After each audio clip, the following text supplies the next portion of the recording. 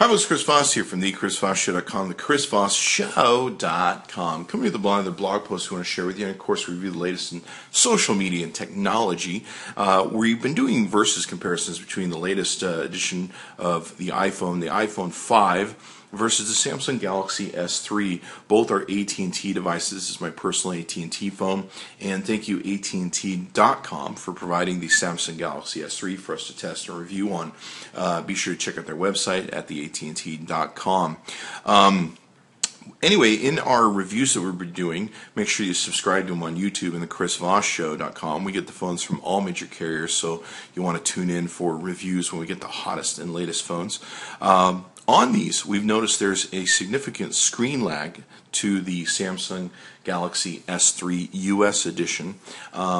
We've heard that it's relative also to the international version, although we don't have that confirmed. So we've heard that from several sources, but I've never seen it. So take that under advisement. But there is a significant lag. With the iPhone 5, you have a very smooth scrolling process. So let's go ahead and show you the difference, and hopefully you can pick this up as we go through the screen.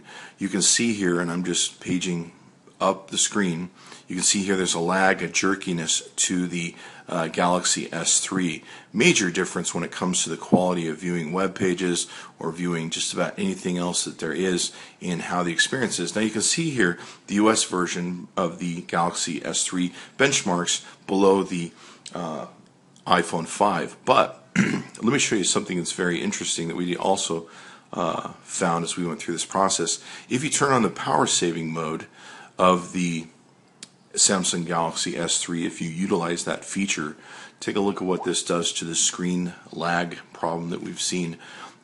Gets significantly worse.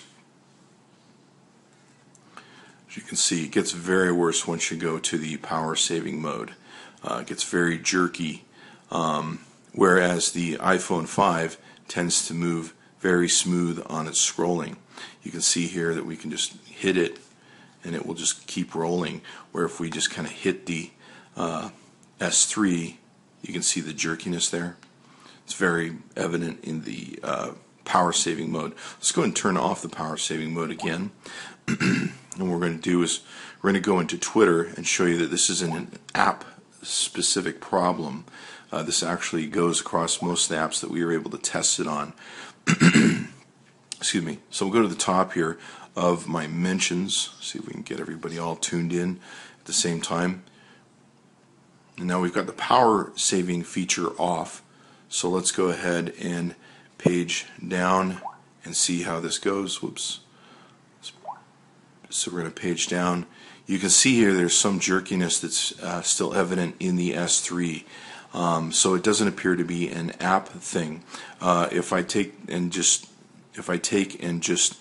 push, you can see here some of the differences between the two, and I don't think that's going to show us much of what the lag is going to take and do. But you can see here how much smoother the scrolling is on the iPhone 5. It tends to want to stop on the S3, where on the iPhone 5 it tends to want to roll and just have a nice little cruise about, and it'll keep rolling, where the S3 tends to want to stop when we do stuff. So you can test it both that way. Let's go ahead and change to the power saving mode and see what sort of difference that gives us between the two devices. And on Twitter, let's go to, there we go. So it should be all loaded up here. You can see here that it definitely is more evident on the screen with the lag when we're paging down and trying to go through stuff. It's definitely much more smoother on the iPhone 5. So real big difference there. Let's take a look at another app so that we can be sure to compare several different things here. We'll go into my Path app on both devices, and I think you'll be able to see some of the changes here. Now we're still in power saving mode, keep in mind. Let's go down through the lag and see if you can notice it here. See how it's just beautifully scrolling, and I'm releasing this about the same time and about the same way from left to right, where I'm just letting it go so it can spin. I'm giving it about the same velocity. You can see the lag there is very evident in this app. Now let's go to turning off the power saving mode, and we're going to take and go back into path. Like I said, we tried this in a number of different apps. We're just going to give you a small sampling, and we found that the lag is pretty evident in the S3. So let's take a look here. Let's see if we can get to the top of our area there. Scroll to the top. There we go.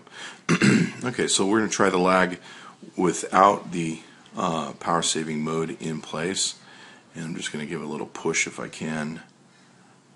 You can see here the real difference in the scrolling between the two devices. Suppose if I want to give it a RAM, it'll all just rock and roll through. So definitely a difference when you look at paging through devices and it's serving to the screen here. You can see more of it here between the two. And how they do. So we're very surprised by this. Screen lag on the Galaxy S3. Never really noticed it until something better came out on the iPhone 5. So be sure to check it out. You can decide which phone's, of course, better to you. Go to amzn.to. Be sure to check out their website. We love both these phones. In fact, it's very hard for me to discover that there's that much screen lag between the two devices, especially if you're using the energy saving mode. Thanks for coming by the chrisvossshow.com. Be sure to check back often. Be sure to subscribe to our videos so you can see them on the Chris Voss Show YouTube channel, and we'll be doing more for you. Thanks for coming by.